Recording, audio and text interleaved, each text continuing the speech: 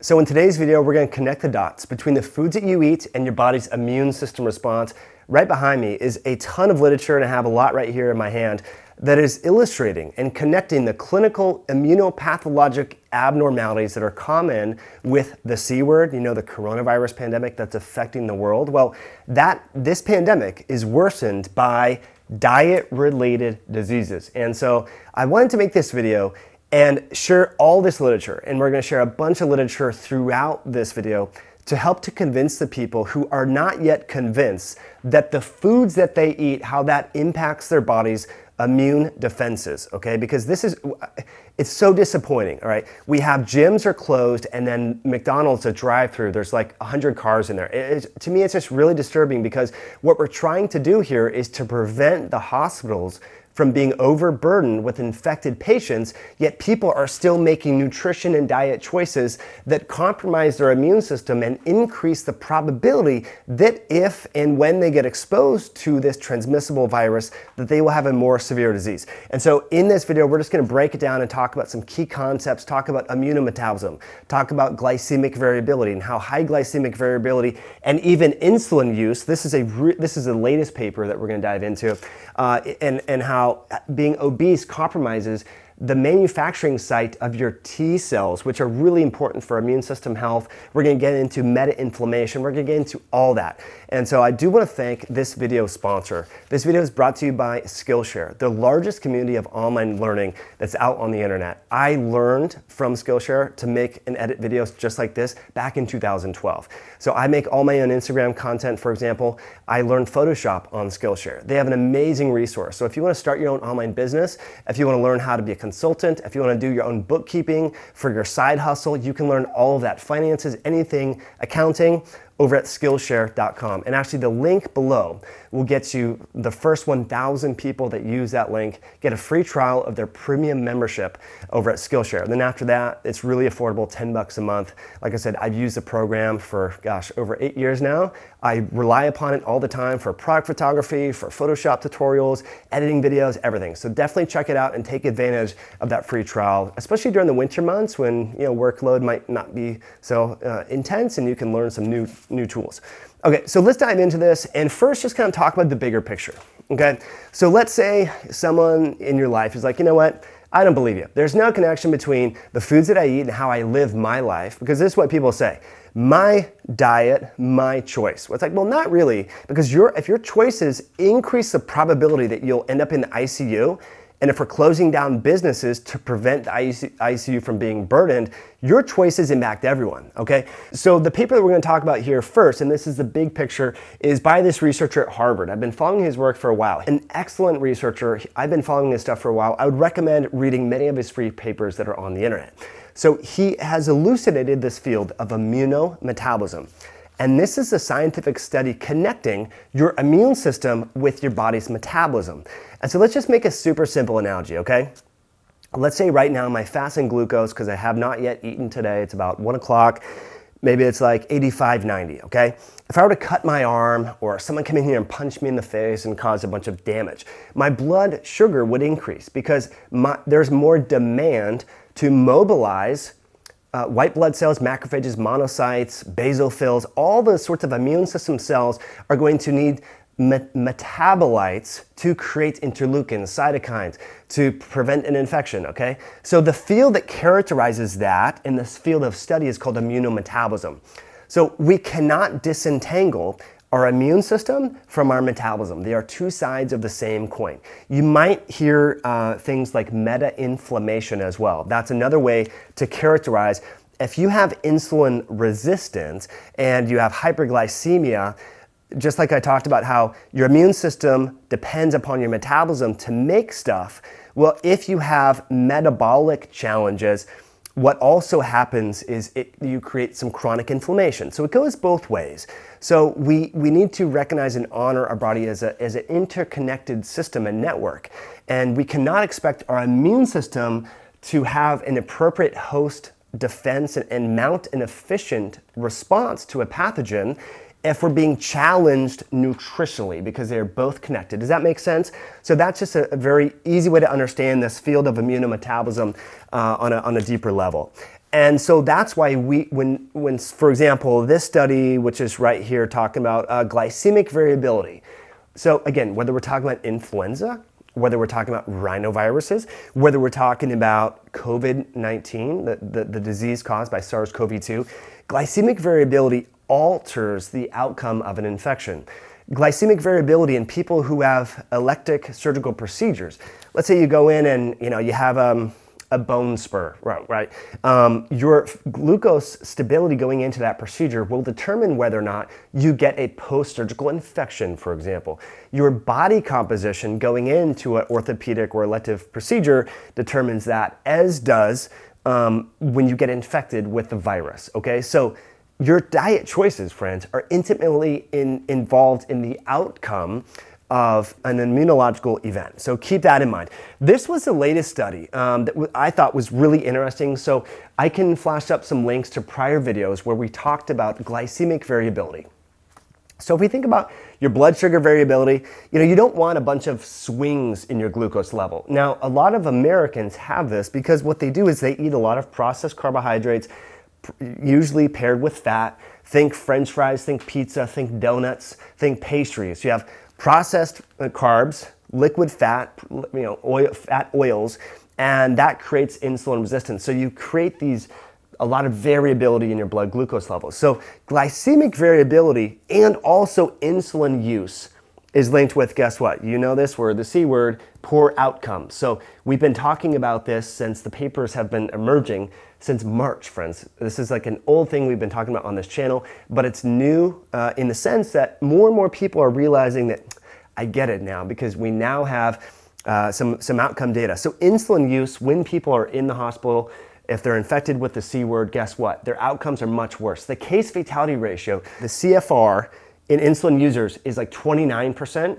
versus 2% of non-insulin users. So do the math there. I mean, if you put and think about how many unfortunate Americans are using insulin to manage their poorly controlled diabetes.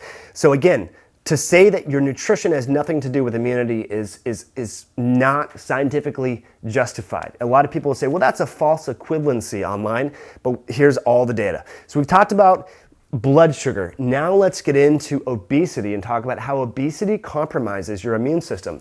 Now, we'll talk about some of the ways that you can lose fat, but first let's talk about why fat is bad and why you should be exercising, okay? Well, first of all, number one, when you have excessive amounts of body fat, particularly if it's around the visceral area, and let me just pause, we're not just picking on visibly overweight people. About 20 to 25% of normal weight individuals are metabolically obese, okay? So just because you're not visibly and obviously overweight or obese doesn't mean you're free from this obesity-related inflammation that compromises your body's immune system. So this is called metabolic obesity, normal weight. And those individuals have this same problem, which is called thymic atrophy. Again, we have many videos on this. The long story short is the manufacturing facility for the key T cells in your body is around right here. It's your thymus gland.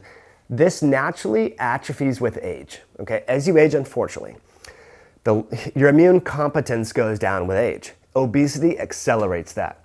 So if you would like to age faster than you regularly would, gain a lot of weight, don't exercise, watch Netflix all day and order everything off Uber Eats. Of course, you don't want to do that, but that would accelerate your body's natural immunocompetence.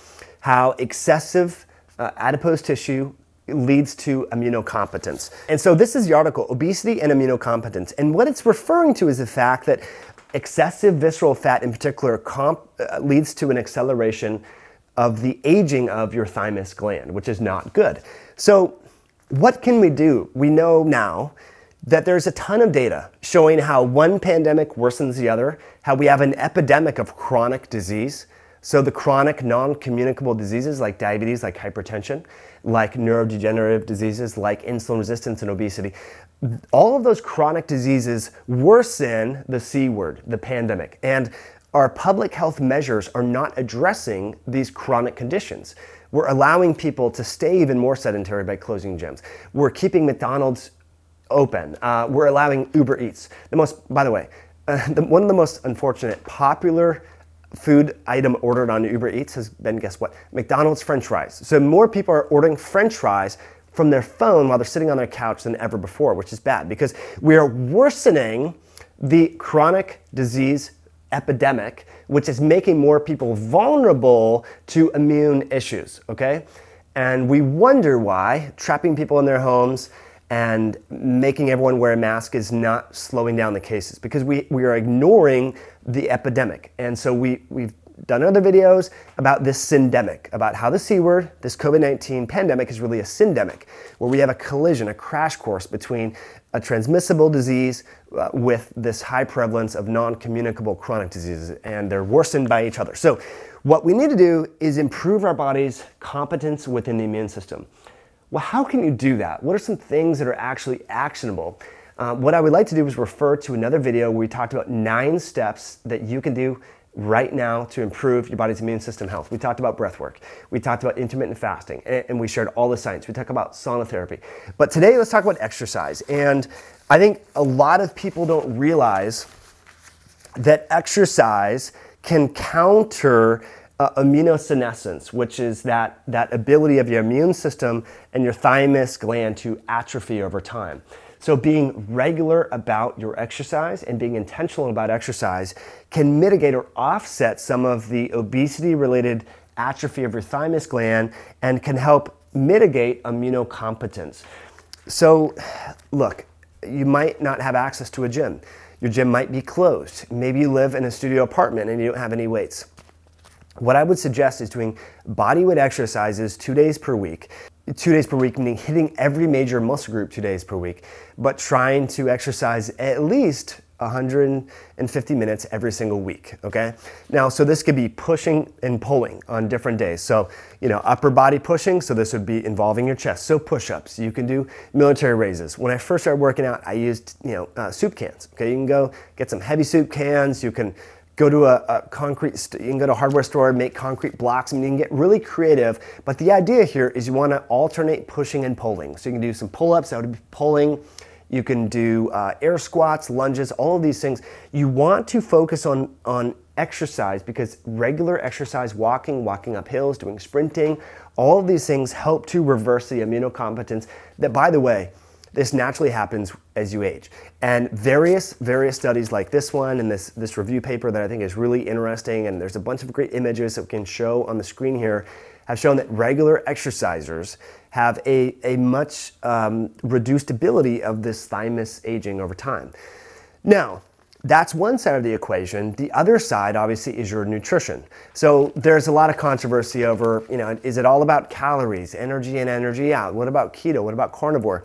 I think any diet that compresses your glycemic variability and minimizes exposure and minimizes the creation of inflammation by reducing chronic inflammation. So, things like anti-nutrients, lectins, allergens from food, those are going to raise your baseline level of inflammation and put more strain on your body's immunometabolic axis. Okay, so this is where like a low-carb ketogenic diet comes in. This is where a carnivore diet comes in. This is where intermittent fasting comes in. We know that intermittent fasting has a large dossier of research showing that it's effective for the immune system health, but any nutrition program, and this can be low-carb paleo as well, anything that is going to minimize foods that are going to stimulate your immune system is going to help your host defense naturally from an exogenous pathogen like a virus or a bacteria, okay? So you just need to understand that there's so many different things going on here, but you want to improve your body's glycemic control. We know that poor glycemic control, elevated levels of insulin, not good when it comes to this particular virus. We know that having excessive body weight challenges your body's immune system and accelerates immunological aging. In contrast, by regularly exercising, we can slow down or mitigate the natural age-related immunocompetence that happens over time. We know that fasting is good and all the other lifestyle factors, but I think it is now ignorant to say that there is no connection between diet and nutrition and immunological outcomes. It's scientifically inaccurate to say that there's no connection between the C word pandemic and diabetes and obesity. There are so many papers here that have elucidated this and talked about this.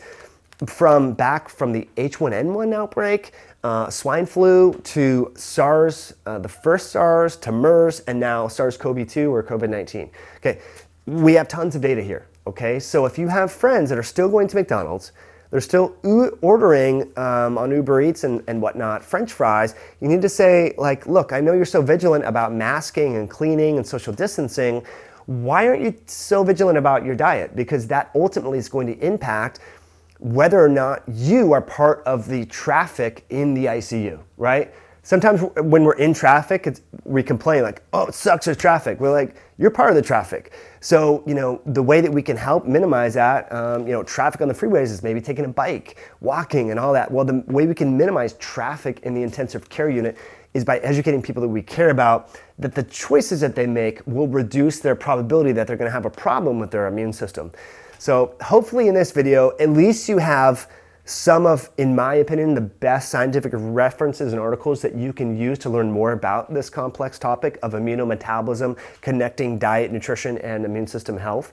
Hopefully you can share this video with someone that is not yet convinced that the nutrition choices that they make, how that impacts their immune system, and help them to at least get to be thinking like, okay, maybe I do McDonald's just one day a week instead of every day for breakfast. Start small, baby steps. Once people start to see some progress, they can see, weight removing, they can test their glucose levels, see it coming down, then they get a little progress and start making, it's like a snowball rolling downhill. So maybe this video could help give them a little bit more understanding that, my inactivity could be compromising me for not only acute immune issues, but chronic immune issues like cancer. Remember, cancer is almost like an infection because it's evading your body's immune system and it starts to grow out of control.